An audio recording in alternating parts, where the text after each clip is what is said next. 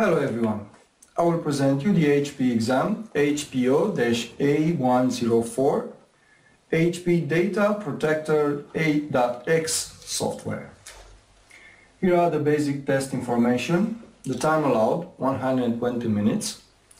The number of questions 75 and the minimum required passing score of 68%. Here are the main technical areas where this exam intends to verify your knowledges.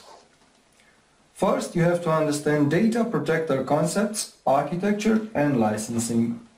Subject being covered by 9% from the total of the questions. Second, you have to understand how to install, upgrade and migrate your data protector cell. 14% coverage. Managing backup and media devices will be covered by 19% from the total of the questions. Performing backups, restores and replications, 29% from the total of the questions.